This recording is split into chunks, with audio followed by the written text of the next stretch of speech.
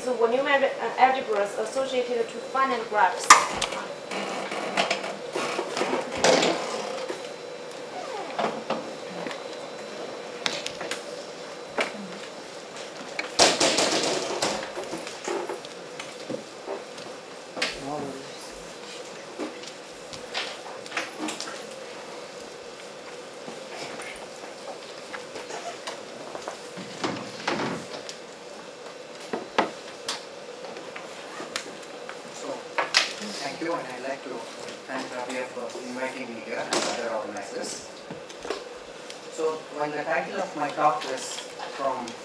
Finite graphs to one-on-one algebras, I realized while I was preparing that if I did this without any motivation, then it's going to appear very dry. So most of my talk will in fact be spent on motivating this construction of a one-on-one algebra from a finite graph, and why we came upon this construction, and only at the very end I'll actually explain the construction from the graphs. So much of my talk is going to be on subfactor theory and planar algebras.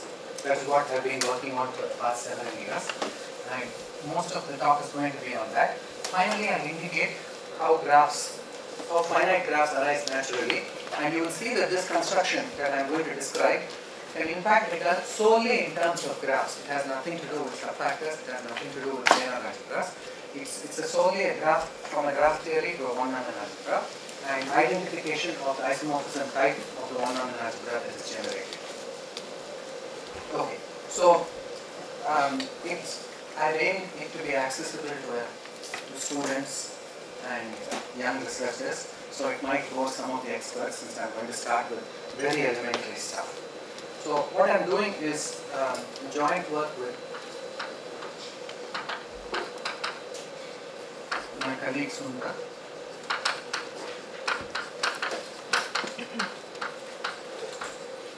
and his student Manish.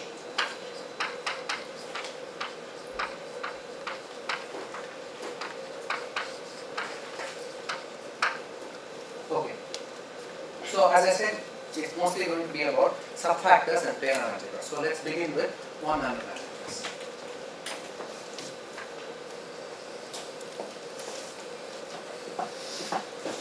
So begin with the Hilbert space H, always separable, infinite dimensional separable Hilbert space, and the algebra of bounded operators on H.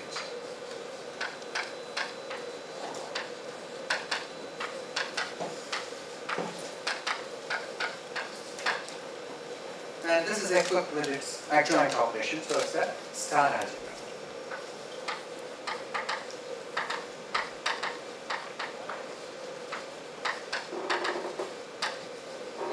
And we are going to be interested in one-on-one algebras, which one of the definitions, the concrete definition of a one-on-one algebra is, it's a star subalgebra of L of H.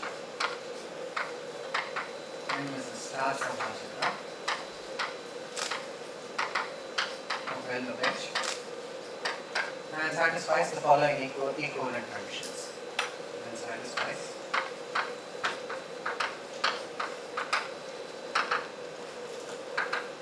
it is its own double commutator.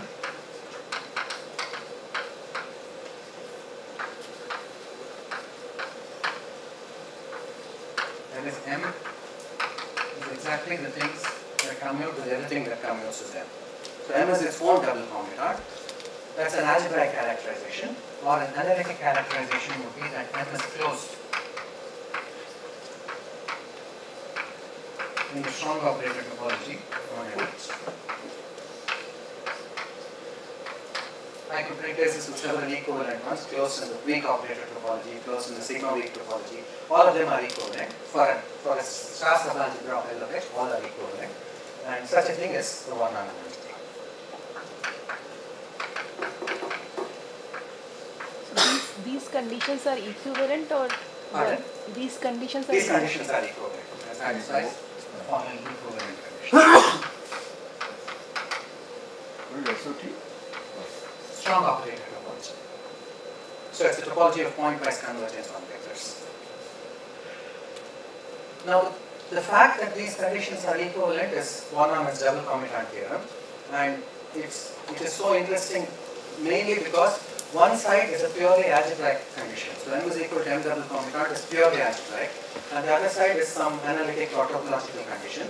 And since these two are equivalent, the whole subject is permeated with a kind of tension between the algebraic and analytic approaches. So many proofs you can give from either the algebraic viewpoint or from the analytic viewpoint, and they yield and they give different things which are interesting in their own right. So we will see how this thing occurs even in the topic of physics. Okay. So that's the one number. Then we have a factor. So a factor is a kind of simple one number.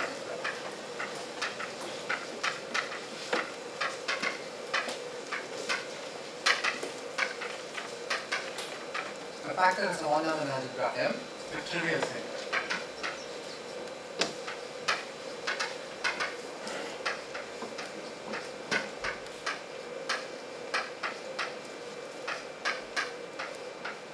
The only things that come up with everything in M are scalar multiples of the identity. Now factors, there's a well-known, well-developed classification theory of factors due to Murray and von Neumann. And among the various kinds of factors, von Neumann was particularly interested in a kind called 2-1 factors. So a 2-1 factor is a special kind of factor.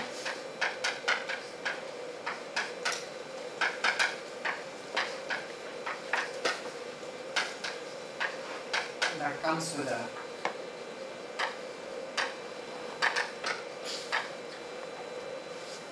faithful normal Grecian statement.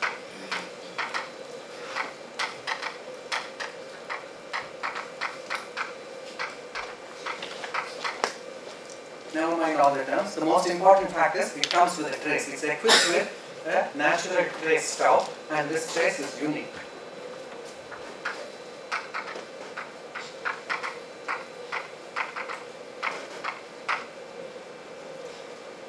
And the fact that it's faithful says that tau of x star x is 0 implies x is 0, and that its normal is some continuity for the sigma weak topology. But never mind all that, if you just concentrate on the algebraic part, it's a trace. The 2-1 factor comes with a unique trace tau, which is normalized to be 1 at tau. Okay. So examples of 2-1 factors abound. So the first simplest kind are, so start with let G be a countable group.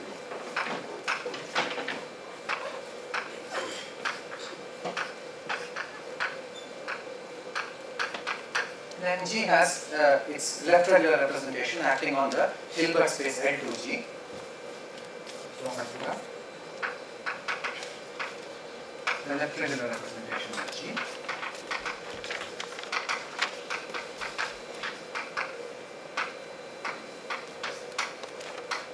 On L2G, and you take the image and take its double complement.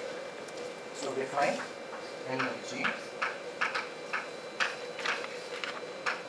to be the image of G plus lambda, consider the regular representation lambda of G on L2G, and take lambda G double complement. So this is a one-Neumann algebra. To begin with, if you just take an arbitrary discrete countable group, this is just a one-Neumann algebra. And when will it be a factor? This will be a factor if G satisfies the condition called ICC. This is a factor if G satisfies ICC. ICC means all conjugacy classes, except for, of course, the trivial one. All of them are infinite. All conjugacy classes are infinite. Infinite conjugacy class condition. So this is a factor and is a 2-1 factor. And further,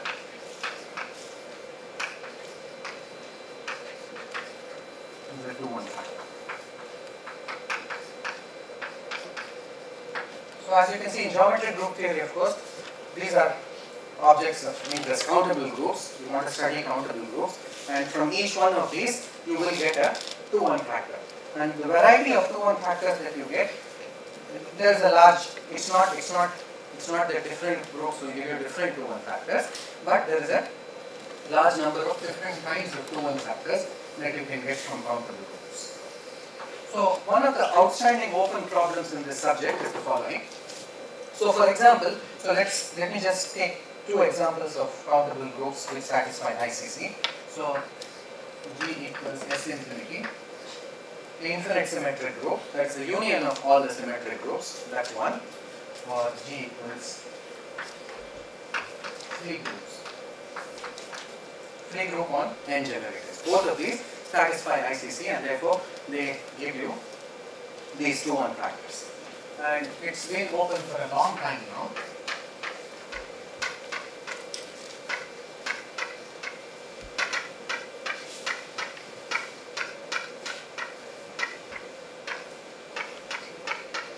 If you take the free group on 2 generators, and if you take the free group on 3 generators, and you consider the associated 2-1 factors, are these isomorphic or not? So, whether in fact LF2 is isomorphic to LF3 has been open for many years. A lot of mathematics has developed just around trying to solve this problem. The whole field of free probability theory arose as an attempt to solve this problem. And as we will see that some of the techniques of free probability, which we will also use in our main lesson. Okay, so this is the open problem in this subject. It is known, of course, that these two are different. So, LF2 is definitely not isomorphic to LS infinity. One of them gives you the hyperfinite factor and the other gives you the non-hyperfinite factor. This is a property of 2-1 factors which distinguishes LF2 from LS infinity. And it is also known that all countable amenable groups give you the same factor. So it's not that 2 different groups will give you 2 different factors. It's known that all amenable groups will essentially give you the same thing as LS infinity. This is a very special 2-1 factor, usually denoted by R.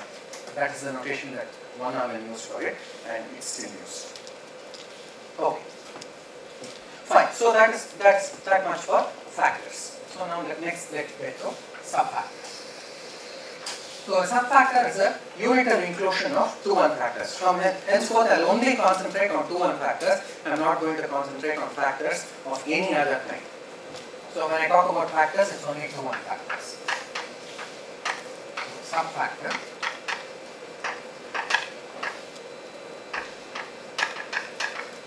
is a unitary inclusion N and M of 2-1 factors.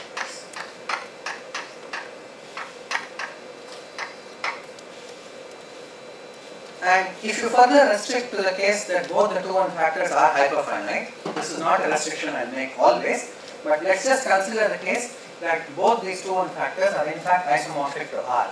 Then all the information is in how one factor is placed inside another. It's not individually the nature of the factors themselves, both of them are R, so the simplest kind of 2-1 factor.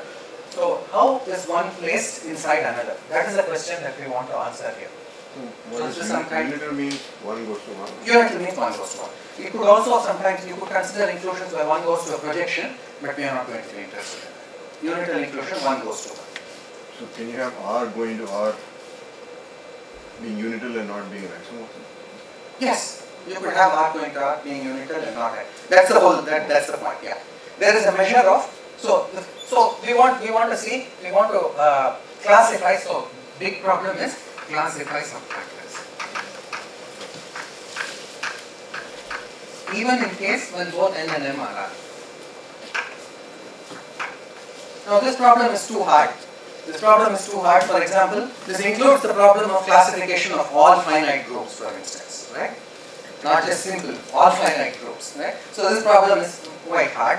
I mean, one doesn't expect any kind of reasonable answer to it unless you put restrictions on what kind of factors or subfactors you are going to consider. Okay, so that's the big problem. So, as a first step to classifying subfactors, one will look, of course, for numerical invariants. So, are there numerical invariants that you can associate to N and M, which will distinguish at least some tests? And Jones came up with such a thing. So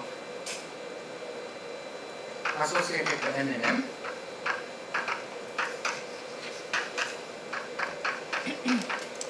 is its index, which we denoted by just like in groups, which is a real number.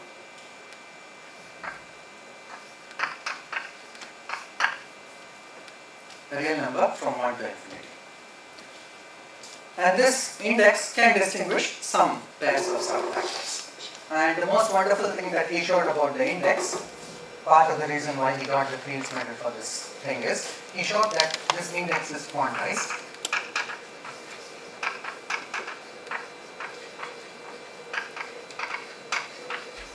It cannot take all possible values from 1 to infinity. It can take any possible value from 4 to infinity, and between 1 and 4 it can take only a discrete set of values, 4 cos squared pi by n. So index is quantized, so it must be greater than or equal to 4 or 4 cos squared pi by n.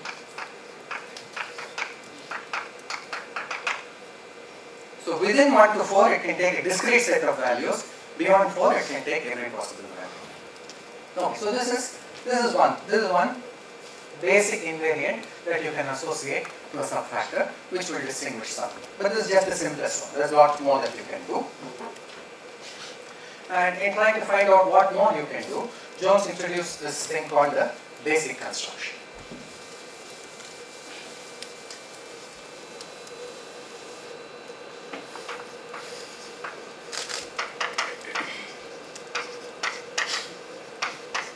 Oh, I should mention here that what is this index? So what is this index? So this index arises from the K theory of a factor. So it can be shown that modules over a factor are just classified by a single real number. So there is this phenomenon of continuous dimension. You could have a module, it's not just m direct sum m direct sum m direct sum m. So that's modules of rank 1, rank 2, rank 3, but you could also have modules of rank 1.3 or modules of irrational rank. You could have modules of all possible ranks. And this index is the rank of this module m essentially as a module over n. So if you consider m as a left module over n, its rank is what he called the index of the subfactor. Okay. So then he came up with this construction called the basic construction, which does the following. So from one subfactor n in m of finite index,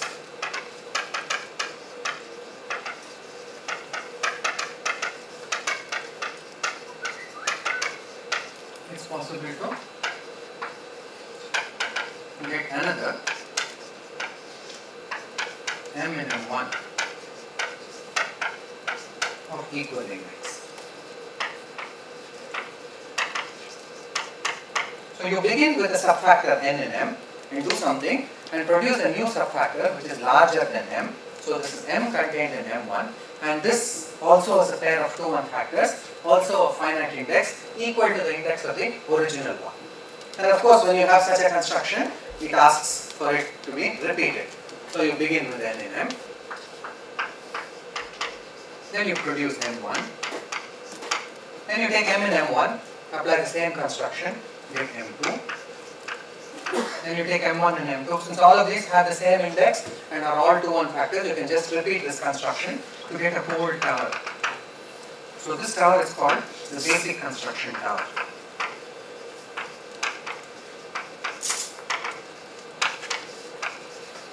And this basic construction tower leads to what's known as the standard invariant for the subfactor. Standard invariant for the subfactor essentially contains all the algebraic information that is there in this subfactor. There is still a lot of analytic information that is left out by the standard invariant, but I am not going to be interested in analytic information. I am only going to be interested in what kind of discrete invariants, algebraic invariants, can you get from a subfactor. And everything that you can get in some form or the other is contained in the standard invariant. So what is the standard invariant? You take this basic construction tower. So you begin with a subfactor n in m, perform the basic construction, and you get this basic construction tower. Then what you do is, so all of these are one-Neumann algebras, right? Infinite dimensional one-Neumann algebras. They are all 2 1 factors. Then what you do is you look at the relative commutant. You look at the commutant of one inside the other. For example, you could look at n commutant in M. The elements in M which commute with everything in N. Or you could look at n commutant in M1. Elements in M1 that commute with everything in N. You get a whole chain of algebras. We need not do this just for N, we could also look at M commutant. So we could look at M commutant in M1 or M commutant in M2. Again you get a sequence. And of course, if something in M1 commutes with M, then it will certainly commute with N, right? So this one is going to be smaller, right?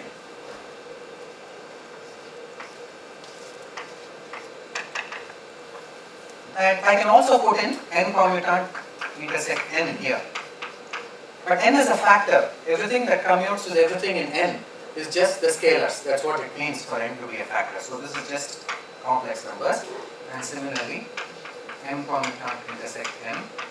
This also is just complex numbers. So you get such a sequence, 2 sequences of finite dimensional algebras. The important thing is these are all finite dimensional. This is one essentially.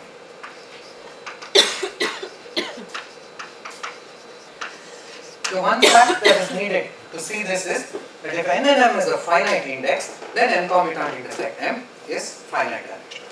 So now from this huge infinite dimensional thing, these both are very large infinite dimensional thing, you have got a grid of finite dimensional algebras. Now one would expect that finite dimensional algebras are easier to understand, easier to manipulate, everything more understandable than infinite dimensional ones. So you got some information from this. So, sorry, is this index not just a dimension?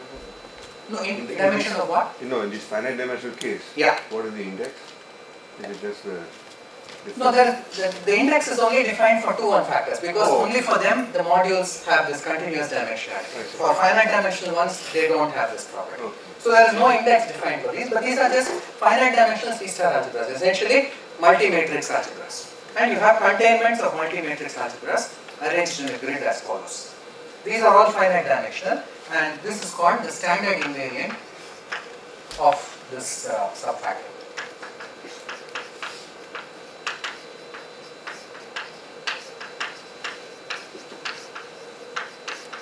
Now, one can try to go the other way. If you want to construct subfactors, one could try and begin with a grid like this. You take a grid of finite dimensional algebras like this. You take some finite dimensional algebras increasing and another one and appropriate inclusion. You can begin with a grid of finite dimensional algebras and then ask the question, where does it come from a subfactor? And the answer to that question was given by Popa in an important theorem. Popa characterized the grids that come from finite dimensional algebras.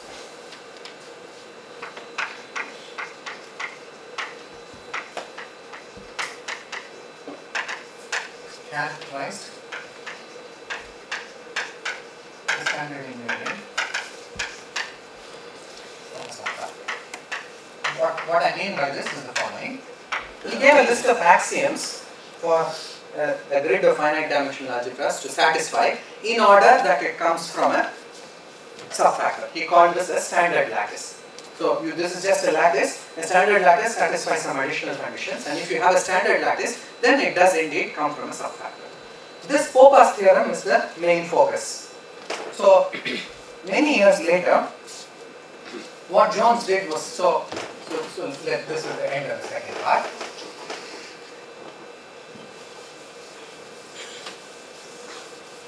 So now we get into some things called planar algebras.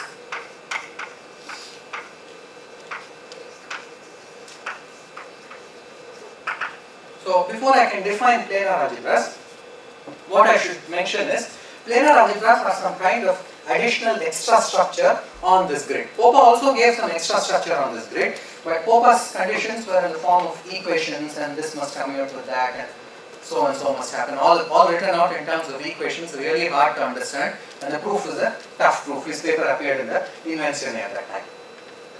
Now, Jones observed the following. So, Jones observed that the standard invariant of a subfactor has a different formulation as planar algebras. So, what is a planar algebra? So, usually when we study objects, there's a collection or one vector space or a few vector spaces and a few maps and axioms governing these maps. So, if you want to study an algebraic system, it's typically characterized by some vector spaces of some kind, say, or modules of some kind, and a few maps are there, and these maps are subject to certain axioms. So, if you want to say what is a Hopf algebra, it has a mu, it has a delta, it has an epsilon, all these things, and these are connected by some axioms. Planar algebras, on the other hand, have an infinite number of vector spaces and an infinite number of structure maps connected together with an infinite number of axioms. But these are connected in a very beautiful way related to the structure of the plane and plane topology. So let me define what a planar algebra is. So it is a collection of vector spaces. So these are usually indexed by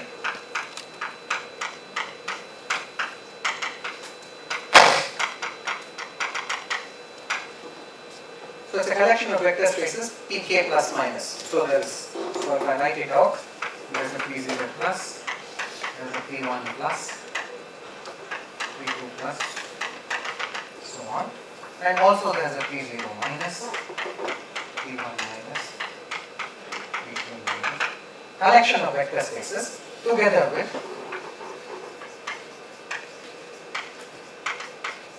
and I quote this, an action by the authorite of planar tangles. And I've spent some time explaining what exactly this means. So I have to tell you what is a planar tangle. I'll give you an example and point out what its main features are.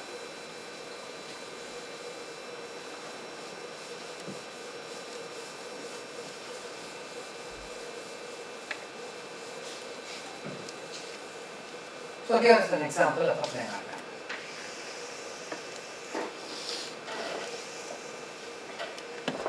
So it contains first one external circle, then it contains some internal circles, then it contains some strings or lines. So these circles are joined by certain kinds of strings. So I draw that in a different color.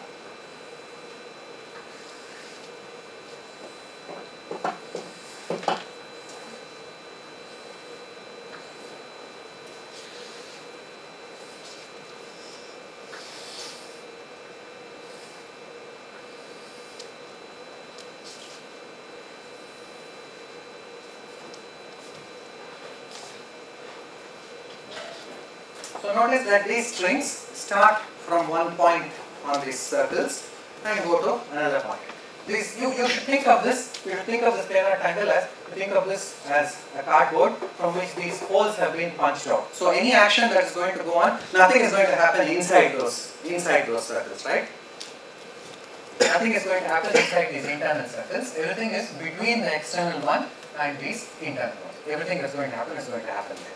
And what is going to happen? There are some strings. In this case, I have only drawn one kind of string. There are two kinds of strings. There are strings which begin and end at these points, and there are also sometimes free floating strings. So there will be some free floating strings and some strings which begin and end at various points. Every circle must have an even number of strings impinging on it. So here's 1, 2, 3, 4, 5, 6. Here's 4. Here's 1, 2, 3, 4, 5, 6, and here is 1, 2, 3, 4, 7, 8, 9, 10. So all the circles must have an even number of strings impinging on it. All this is data. There's still more data. Then there must be a shading. So the regions must be shaded alternately black and white. So for example, if I shade this region black then this region will be shaded white, this region is shaded white, so this must be shaded black, and this is white, so this is black, this is white, so this is black. Across a string, the shading has to change. So this is white.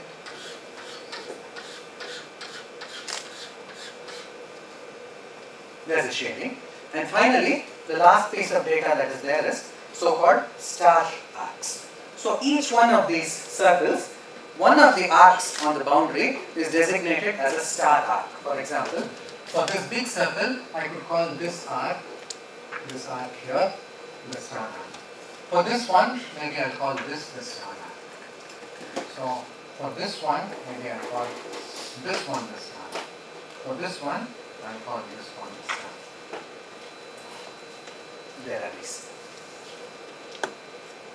So much is the data for a planar triangle.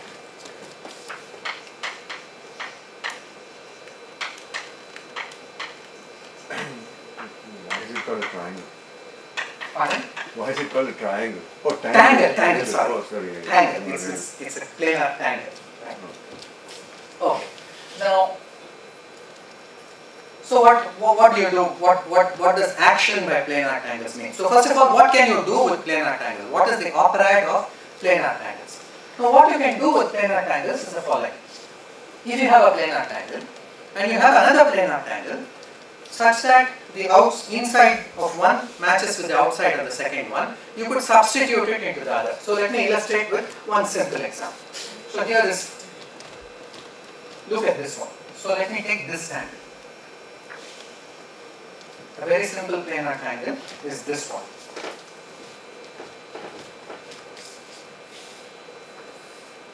And let's say it is shaded like so. And let's say its star region is this. Now this planar triangle, the second example of a planar triangle is a very simple one. It doesn't have any inside circles at all. That's allowed. You need not have any inside circles. It's perfectly alright to have no inside circles, only strings. There's only an outside circle and strings and star for every circle.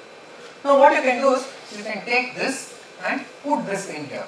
So if you put this in here, what happens? Then this line goes this way, this line goes this way, and the shading continues.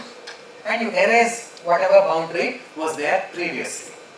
Right? Then you get a new tangle. Right? Planar tangle. So there is they form an operate and a substitution. Now,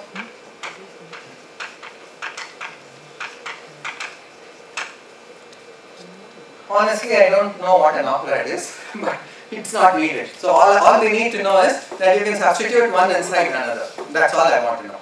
And that the substitution operation is associative. Essentially, these are the things that define an operate.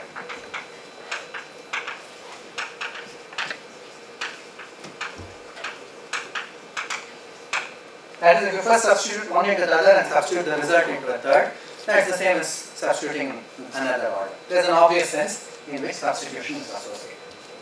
Okay, so you have planar tangles and then you have these vector spaces. So what do planar tangles have to do with vector spaces? When does it form a planar algebra? So when it forms a planar algebra is as follows. Now given a planar tangle like this, so let me take this out again. So I left with my original tangle. So given a planar triangle like this, each of its circles has a k plus minus associated to this. For example, what is the k plus minus for this circle? So this has 1, 2, 3, 4, 5, 6 points. It's always an even number of points, so I divide by 2. So the k for this is 3. And is it a plus or is it a minus? If the star arc occurs in a black region, then it's a minus. If the star arc occurs in a white region, it's a plus. So here the star arc for this is in a black region. So this is 3 minus.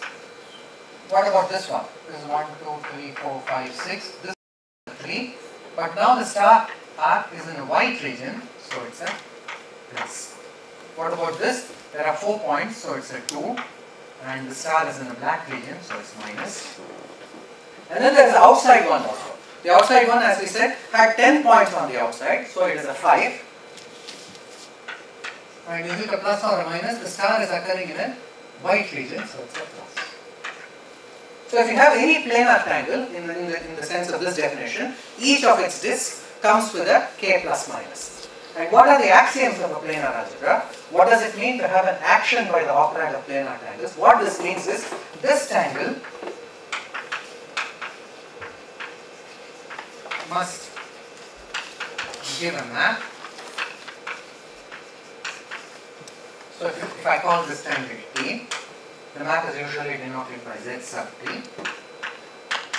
So where does this give a map from? So from the tensor product of P of all the insides to P of the outside. So from, in this case, P3 minus times P3 plus times P2 minus P5 plus. This is part of the data of the planar algebra. If you want to specify a planar algebra, you have to give me vector spaces, so many vector spaces, and you must tell me for every triangle one map like this. All of this is part of the data of the planar algebra. And what are the axioms? The axioms are that it should be, well, there are 3 axioms, but the most important one is it should be compatible with substitution. That's the main axiom.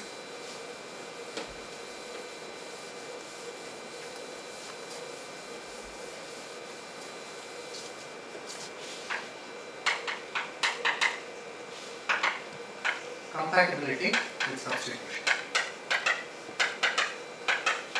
So I will illustrate what this means.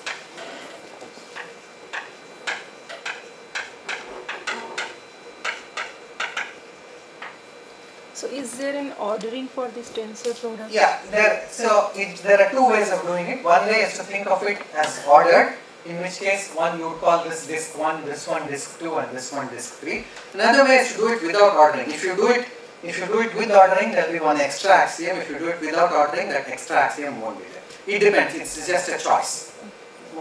What you should think of is, I can put inputs from the appropriate vector spaces into this. The planar triangle is a machine whose inputs are appropriate elements of the vector spaces P3 minus, P3 plus, and P2 minus, and whose output is an element of P5 plus. So every planar triangle is a machine which gives you an output. And the axiom is, this should be compatible with substitution. This axiom I will explain in one example. This is an important example for planar algebras in any case. What is the bearing of the inner strings which don't touch the edges? They don't have any... Yeah, they don't. Initially they don't have. But in all the nice planar algebras, so the planar algebras that we will consider which come from subfactors, they are particularly nice kinds of planar algebras. And in those things, each of these things will contribute a multiplicative factor of the square root of the index. So there is this index for subfactors. It doesn't matter, it contributes a multiplicative. You can remove this at the cost of putting in a multiplicative factor in the nice planar algebras. But there are other planar algebras which do not come from subfactors, which are also interesting in their own right, where these things do have some role to play. It depends. The ZT will depend on how many there are and where they are placed and things like that. Okay, so let me explain the compatibility with substitution axiom in one case. So here is a triangle called M. This triangle called M has 2 internal discs, one external disk, and strings as follows. It's a very simple one.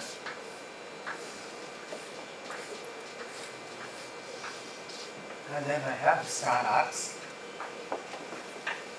and shade. This thing is often called the multiplication triangle. Okay. So here is the multiplication triangle.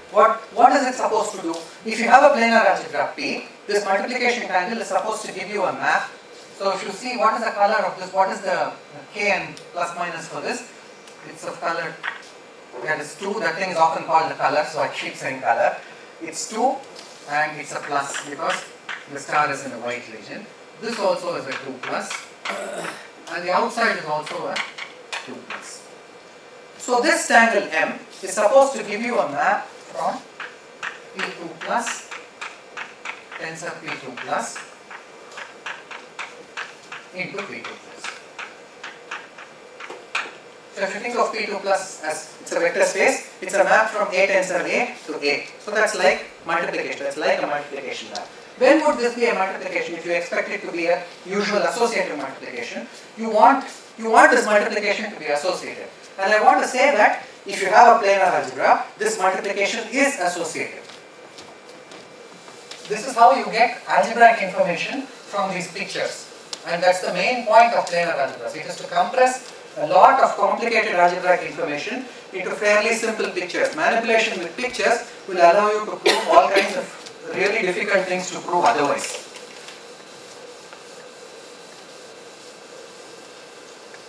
Okay, so the claim is multiplication is associative.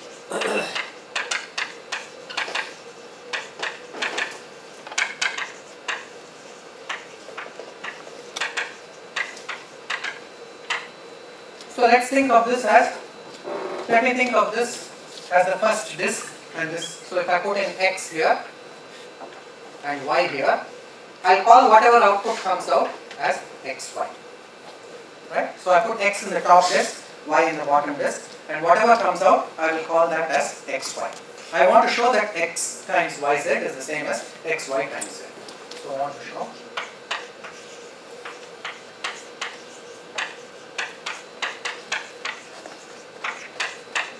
So this is the algebraic thing that we want to prove, and I claim that this algebraic thing can be proved by just looking at some pictures and seeing how they behave. What picture should I look at?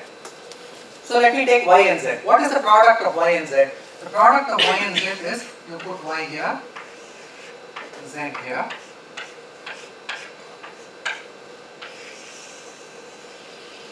and this multiplication line. That is what is YZ by definition. Now what is X times YZ? What you must do is you must multiply X, so you must take a big one. You must take X and multiply it with YZ. That means in your second disk of the multiplication triangle, you should put in this.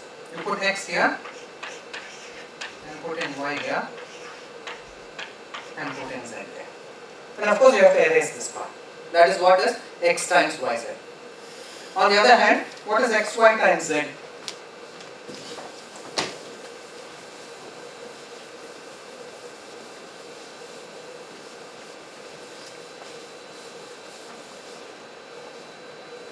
Similarly,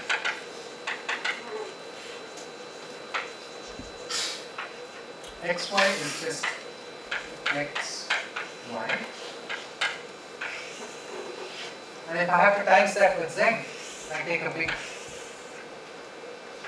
I have to put Z here, and in this whole big thing, I have to put X, Y. And again, I have to erase, just like I erase this boundary, I have to erase that boundary. You see, when you erase the boundaries, both these things become the same picture, right? And therefore, X times, so by the axioms of a planar algebra, by compatibility with substitution, X times YZ is XY times Z. So automatically, when you have a planar algebra, you get an infinite number of algebras from it. Every pk plus or every pk minus, I have done this for 2 plus, this is P2 plus, I have shown that P2 plus is an associative algebra. Similarly, any pk plus will be an associative algebra, any pk minus will be an associative algebra. So like this, you will get plenty of algebraic information just by manipulating pictures. Another one of the interesting manipulations is the existence of a trace. In the whole theory of 2-1 factors, as I said, the trace is a very important thing. All proofs will somehow or the other finally rely on properties of this trace. So what about the trace? What does it correspond to here? So let me show you one angle called the trace angle.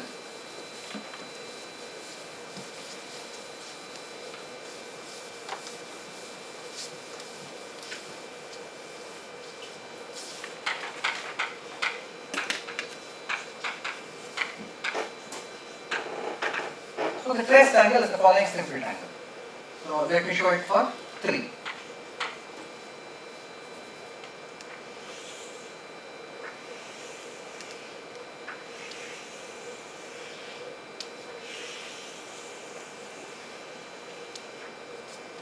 Okay, so here is the trace triangle. So let me also shade it so that we are clear about what.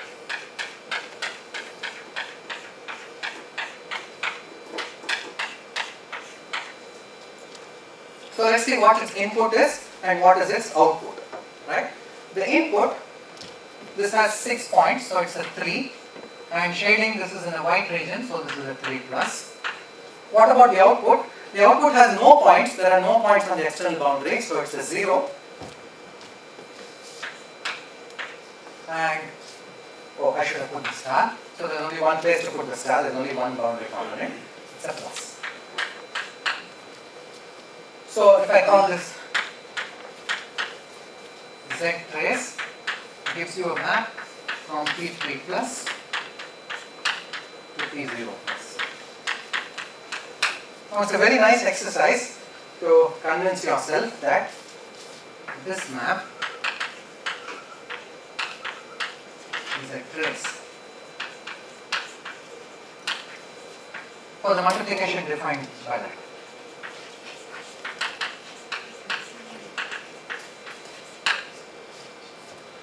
What does it mean and why?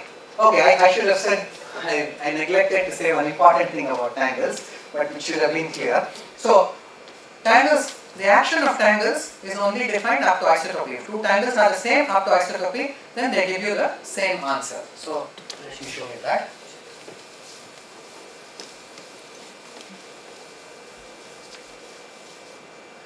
So, tangles are defined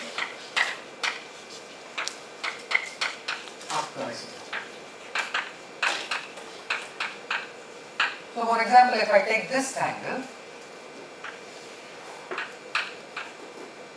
suppose this is the 1 and 2,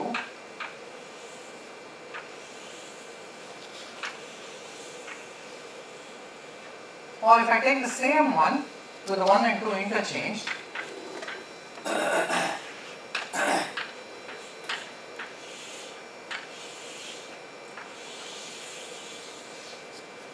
these two triangles, of course I have to put stars for everything.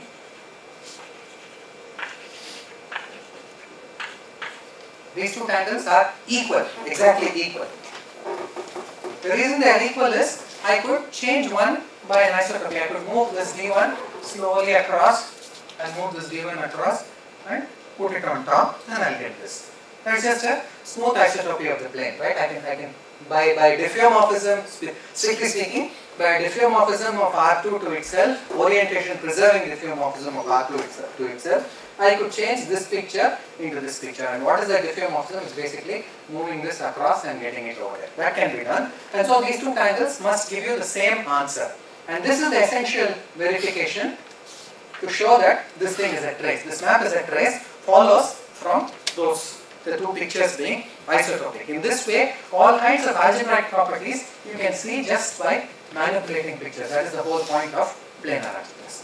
Okay. So, sorry, you read this map is a trace for the multi-defined. For the multiplication, sorry. For the multiplication, which I defined earlier using this. So what does that mean exactly? That means. That means to say that it's a trace. That means it says that if I take tau of xy is equal to tau of yx.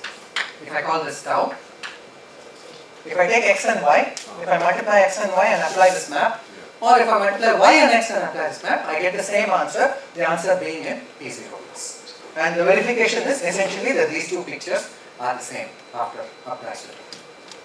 And I have a question. So, yeah, just for clarification, so we are taking all possible tangles and finding action of that on that vector space. Yeah, I see. Okay. That is part of the data of a planar algebra. So as you can see, all possible tangles. Action of all possible tangles. All possible tangles. All possible tangles. So as you can see, just the definition of a planar algebra is really forbidding. How on earth will you take a doubly infinite sequence of vector spaces and specify the action of all possible tangles so as to get something reasonable, so to satisfy the axioms. And that is where Jones' theorem comes in. So Jones proved this very remarkable result. I wonder why, what is it got to do with plane? Planar. What is You are planar? only allowed planar isotropy. You are not allowed, for example, to flip this around. Oh, okay. Only planar isotropy. So it goes x and y are coming from P2. Yes. And then when you multiply, you are in y. You are still in P2. But then you haven't gone from P3. Yeah, no, the multiplication tangle I drew was for P2, but there is a similar one for P3 with 3 of them. The trace example I took for 3, but the multiplication I showed only for 2. There is a similar one for 3 also. It's that multiplication. Did I? So I should have done this also with 3, with one more. In the middle also, yes, thank you. Okay, so Jones came up with this wonderful theorem relating planar algebras to subfactors. And what he showed was the following. So it's around 99. So he showed that if n and m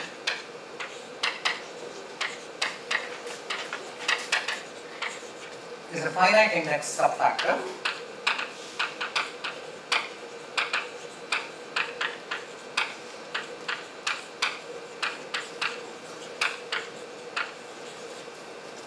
then is the planar algebra associated to it such that satisfying these two conditions and more, but the most important conditions are these, such that, so to say that there is a planar algebra associated to a subfactor, I have to tell you how to begin with that subfactor and how to get that set of vector spaces and how to get that set of maps, all these standard maps. So is it for any subfactor or 2 also? 2 1. For me always 2 1. Finite index 2 1 subfactor. Only 2 1 factors for my term. So for any finite index 2 1 subfactor, n and m, there is a planar algebra associated such that, what is pk plus? It's a relative commutant. It's n commutant intersect mk minus 1. And pk minus is m commutant intersect mk. This links it up back with Popper's standard invariant. So the standard invariant of a subfactor consisted exactly of 2 sequences, increasing sequences of algebras, which were the n commutant intersect mk's and m commutant intersect mk's. And so what Jones observed was that the standard invariant of Popper admits an action by planar tangles. And the proof of this thing is, it's a very long paper. Proof of this is quite a tedious proof. Tedious proof involving lots of planar calculations and seeing what they mean in terms of associated maps. But once you have this theorem, so if you take this theorem for granted, there is a lot that you can do. So in 2 ways. So a lot you can do in both ways. That is, you can go from subfactors to planar algebras, thereby giving you lots of examples of planar algebras. On the other hand, you could take known planar algebras, and given a planar algebra, there are many constructions which give you other planar algebras. You can take planar algebra as an abstract object. For example, you could take tensor product of planar algebras, or you could take a planar subalgebra. There are lots of constructions which you can do with planar algebras, and then go backwards to find out what subfactors you get. So this way, it's a very fruitful interplay between both sides, between this algebraic, this topological picture and the analytic picture of subfactors. Okay. Now I have only 5 minutes, so let me try to summarize. What is it that we have done?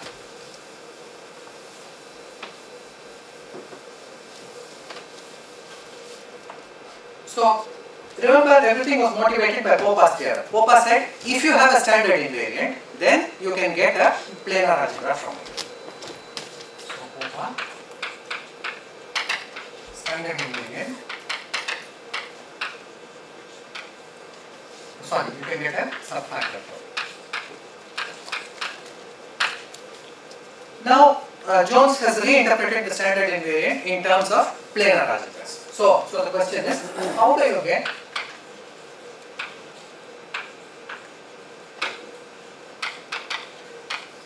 a subfactor from a planar algebra?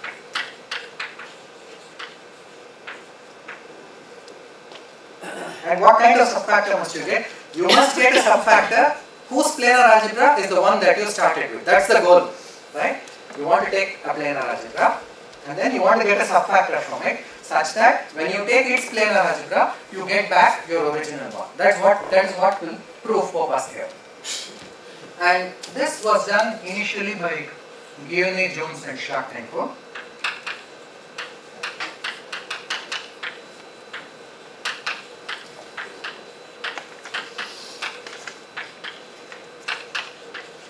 Construction is now called the GJS construction. It's an important construction.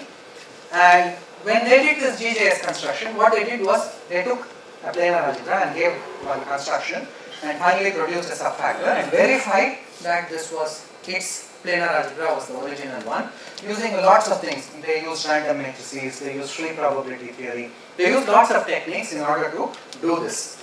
So when Sundar and I looked at this result, we felt that all of those things should not be needed. It should be just a purely planar algebraic proof.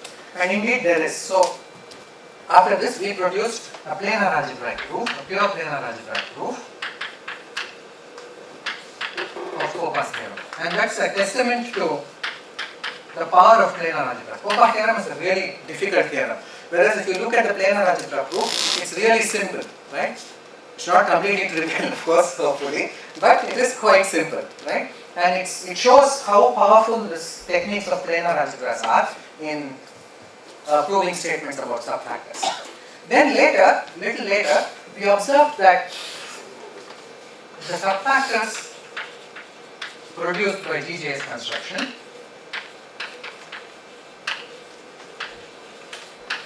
depend only on certain graphs.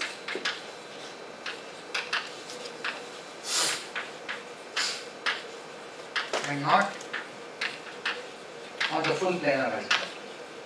So the full planar algebra contains a lot of information, as I said.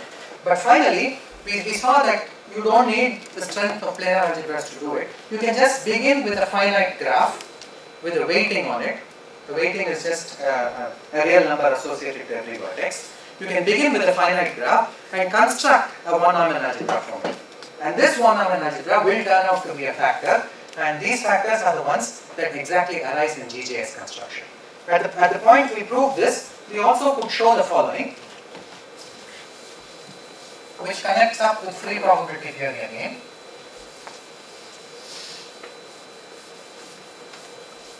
So recall that if you have a group, then you have a one-Neumann algebra, LG, and if G is ICC, then you have a factor LG. So you have LF2 and LF3. Which one doesn't know are isomorphic or not? But Radulescu and Dykema found out that you can have interpolated free group factors. You can also have an LF2.5 or an LF5 or whatever. You can have a free group, so-called interpolated free group factor for any real number greater than 1. So you have LFR for R bigger than 1 exists. So this is the result of Dykema and Radulescu independently. So what we proved was that the factors that you get in this case, so the factors arising from finite graphs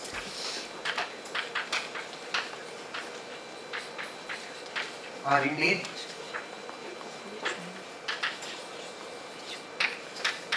LFRs for some finite. There is also an LF infinity. And this involved a very pleasant detour into free probability theory. I thought I would say something about that, but I'm already out of time, so I'll stop at this point.